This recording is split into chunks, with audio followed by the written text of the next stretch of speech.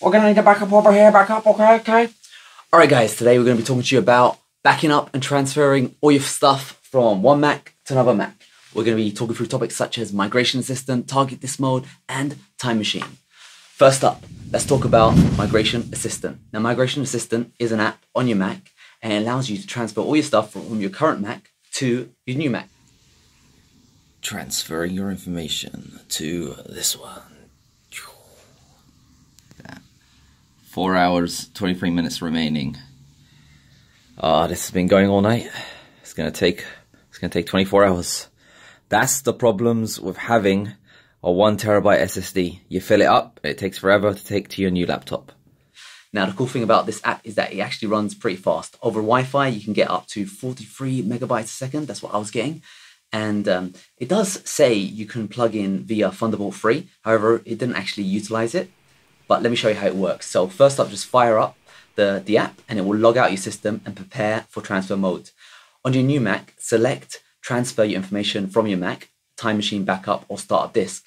As long as you're on the same Wi-Fi network, your old Mac will be detected and it will begin transferring. Pretty easy. It's probably the best one actually, just get it going.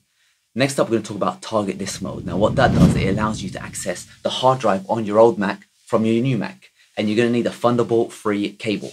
So to use Target This Mode, just go into System Preferences, Startup Disk, and select Target This Mode. It's going to reset your computer and you're going to have a floating icon on the screen just waiting for you to connect. Once you plug in the Thunderbolt 3 between your old and your new Mac, you'll be able to access it.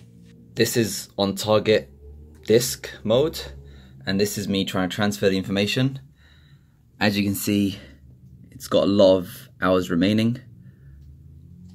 Previously, I was using Migration Assistant, and that version was transferring at about 50 megabytes a second. This one's a bit very slow. I thought it'd be faster. Now, I would have thought this would be a really fast transfer mode, but for me, I was getting really slow speeds. Yeah, don't know why. Anyway, next up, we're going to be talking to you about Time Machine. What? The future, the past, Time Machine. Now, in case you're not aware, your Macs come with this app called Time Machine, and it's probably the best backup utility you can ever get. And it allows you to back up your system to an external drive or a network drive, and it can be done in the background. Just open up Time Machine, select a disk, and if you tick backup automatically, it will constantly back up the changes every hour or so. Although I've never noticed any degradation in performance, you can always keep it unticked and back up when you feel like it's needed. Something you should always do is open up options and add in any folders which you don't need backed up. For example, I make sure I don't back up my Steam games and I make sure I don't back up my huge Final Cut Pro cache folder. What? A terabyte? What? Once fully backed up, you'll be able to restore using that same option. Restoring a huge backup over a network attached storage, for example, on my Synology NAS, has always been a pain. Sometimes the computer would just endlessly stay in the loading backup page. However, after resetting my computer and the NAS drive, it usually shakes it off. Over Wi-Fi, speeds will be slower, but if you connect your computer directly to a NAS using the RJ45 cable, it will double in speed. The fastest way I found restoring a backup is using an external SSD drive. Now I've got one of these USB-free SSD drives, and they're pretty fast. They're about 600 megabytes a second. Damn, that's fast.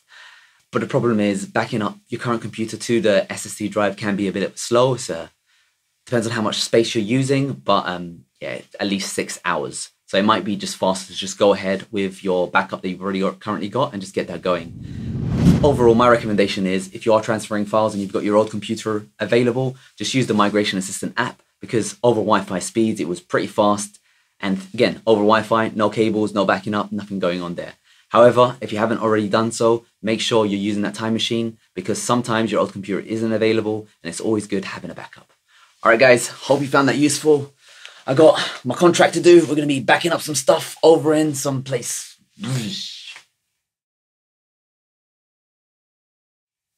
Oh, job's cancelled. All right, let's talk about things. How's your day? Do you know, over here in Australia, it's actually Monday now? Yeah, it's crazy, isn't it? We went to Pack Fair today. It's this big shopping mall. And there will be people playing salsa in a restaurant. And these guys, they were doing a little conference tour, and we stuck into this special showing of this film, and we stole lots of snacks. What? You don't care about my life? Well, I don't care about yours then. God damn it.